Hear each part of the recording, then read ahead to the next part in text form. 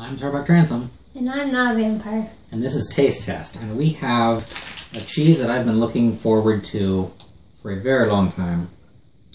Spanish Iberico. This is, if not my favorite cheese, it's like top 3. Spanish Iberico. Cheese made from sheep, cow, and goat's milk. A product of Spain. Yeah. Comes in this wax paper. Yep. Yeah, that needs sharpening. There we go. It glides right through.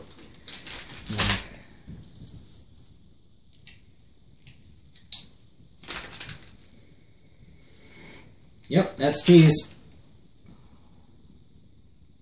It smells like sheep's milk cheese. Oh, I know what that smells like, but that looks less like cheese. This is what I think of. It's got this waxy seal on it. You know, I've never known if that's actually edible. I mean, I'm sure you can put it in your mouth, but just for the sake of today and not taking risks, we're gonna be cutting that off. I love Iberico. Now that smell that you smelled is because there's kind of a smell that goes along with any sheep's milk cheese. I didn't know it was sheep's milk. It's largely a sheep's milk cheese. It says right there, I read it aloud, made with 3 kinds of milk. Huh? For some reason I didn't remember that. Just now? It happened like seconds ago.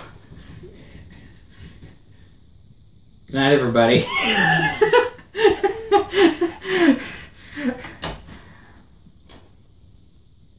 Whoa, that looked cool. Cornbread tastes much better than sliced bread, which is why that whole best thing since sliced bread thing is nonsense in my book.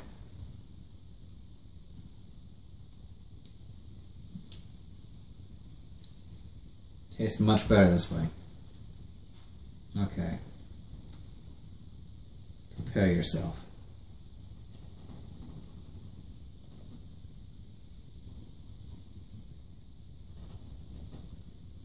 Now, the reason that this is going to be our last thing that we film tonight is because I want to eat it all. Unless this happens to be a really disappointing example of one of my favorite cheeses, yeah, I want all of this.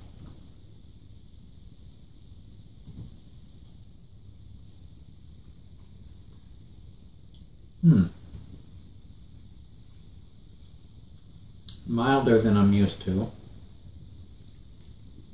Let me try a bite with less bread on it.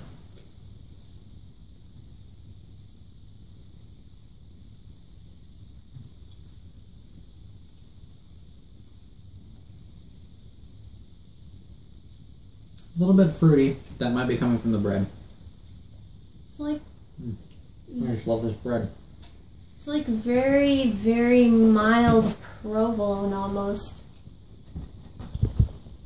Alright, let's try pieces that are just by themselves. A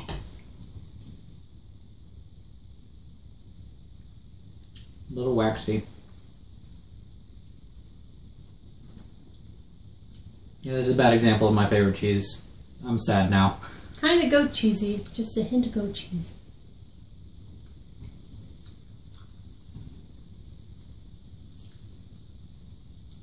Tastes a lot better with bread.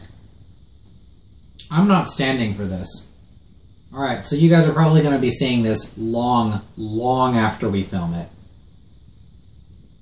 Because this is a terrible example of one of my favorite cheeses. I'm deeply troubled by this. Yeah. Yeah, we're episode over until we get a better example of this cheese. Let's try again in like a month or two. Bye. Bye. Happy Farms, how could you? You were supposed to bring balance to the Force, not destroy it.